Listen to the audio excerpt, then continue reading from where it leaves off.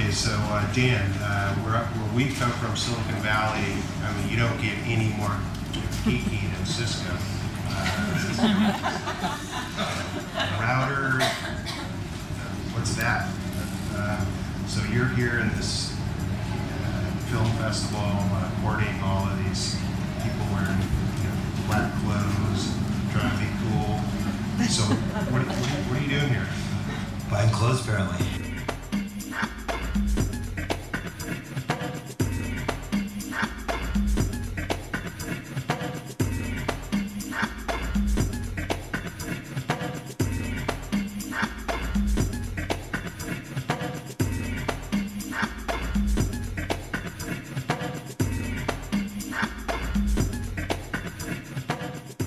I'm an artist, so my my absolute passion is just to be in the studio with the pencils and the paper and BBC radio on in the background.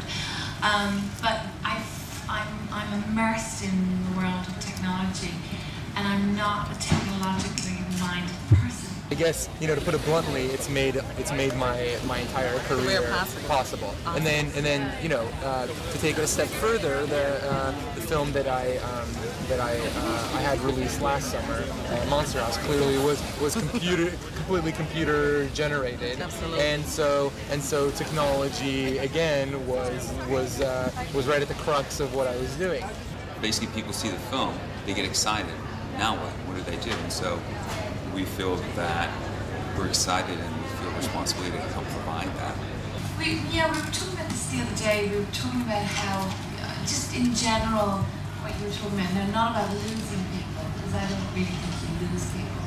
But what we were talking about was that now that there's no routine for viewing anymore. For example, there was a time where everybody saw the same show on a Friday night and talked about it on a Saturday, or everybody bought the same album and talked about it the next day, or bought the same CD, and those conversations have now gone into these multiple areas where groups of people are talking together hours on end, days on end about a subject that another group will absolutely have no clue even exists.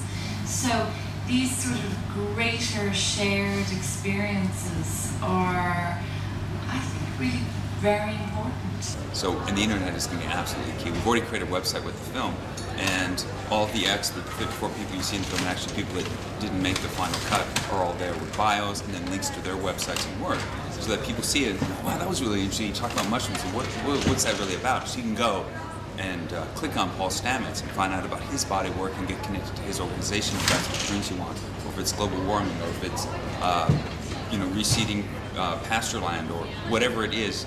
We've already provided an access to that, and that's through the internet. I think that internet, when it first came on, we thought was a medium of communication, until we realized that internet's actually redefined communication completely. So it's no longer a medium, it's actually a language.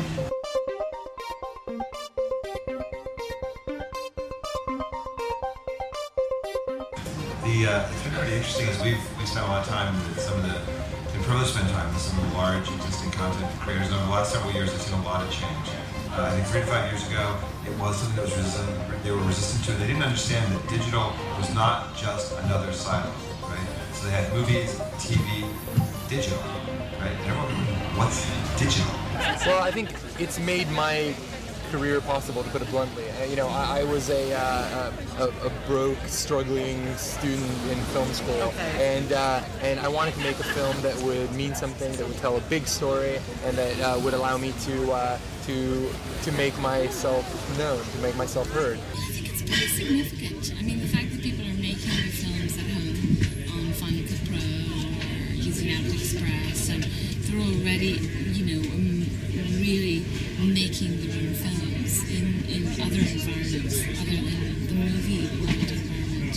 And I used, the the tools at my disposal, which was my personal computer and my kitchen, and a couple of actors that I got for free. And so, you know, I made a thesis film that basically kickstarted my entire career for $400 on a personal computer in my kitchen with the shutters closed. So, for example, I was able to, on this project, we worked in New York in the edit on the Avid system, but I wanted to be a bit mobile. I needed to go home to Ireland, I needed to show the band stuff, they needed to see cuts, they needed to see, so it meant I had to have everything in, you know, low-res 2D, blah, blah, blah. But I also wanted to be able to make changes while I was at home.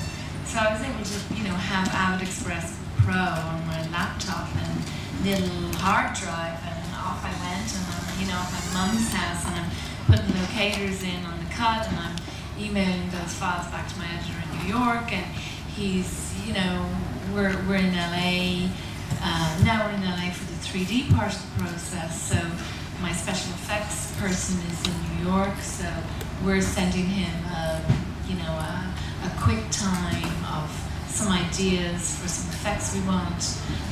He's uploading the effects at his end, we're looking at them at our end, we're making a few changes, you know, we're emailing back our change requests.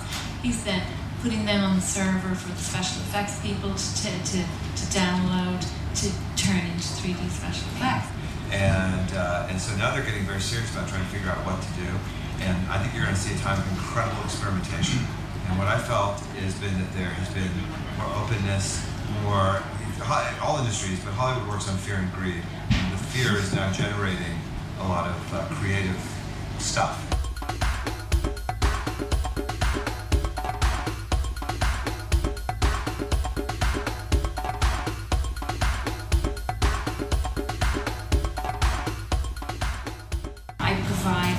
Visual content for YouTube's live shows, and one of the things I'm very aware of is that as technology develops, technicians, there's very little connection between creativity and the technology that's being developed, so it ends up with a heavily weighted towards content made by people who are technically savvy and technically minded. You know, when you get surrounded by so much technology, I think the thing you have to remember as a storyteller is that the technology can only go so far, and it is kind of like, you know, to create an astoundingly convenient metaphor. It's like a big body of water, you know, such as the one right behind me. You know, you can't plan this stuff, and you can either use it to help you get somewhere, or you can allow it to kind of, you know, to swallow you up and kill you. And one of the things we really try and talk about a lot is bringing a sense of emotion to technology. And I think that somewhere that's a little bit of the gap that we want to talk about. For a long time, the two parts of California never spoke. Northern California and Southern California never spoke, and they mistrusted each other. And we're going to have to speak, and we're going to have to work together. And we're going to, for LA, the problem is there's no brand. I mean, when was the last time you said, my gosh, Paramount's coming out with a movie, it must be good, right? And these guys have lost their ability to connect to audience. They're going to have to reconnect, and we want to help them for a variety of reasons. Some of them selfish because we want to see bits flying around the network, and some not so selfish because we think, you know, that this industry is so vital and important to what's going on. That having the ability to have people understand the audience and create better content is going to be a great, hopefully, it'll be something which will be important.